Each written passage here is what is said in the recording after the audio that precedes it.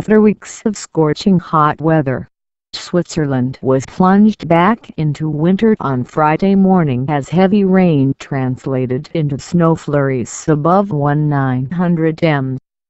A cold front passed across Switzerland on Wednesday and Thursday, bringing heavy rain, especially to western, southern and eastern parts of the country. More rain was expected on Friday, turning to snow above 1,900 to 2,200 meters, according to Meteossuisse. Thankfully, this brief winter isn't set to last long.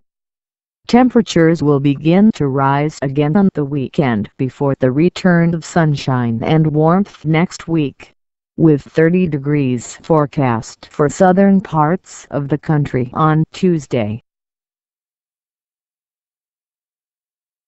After weeks of scorching hot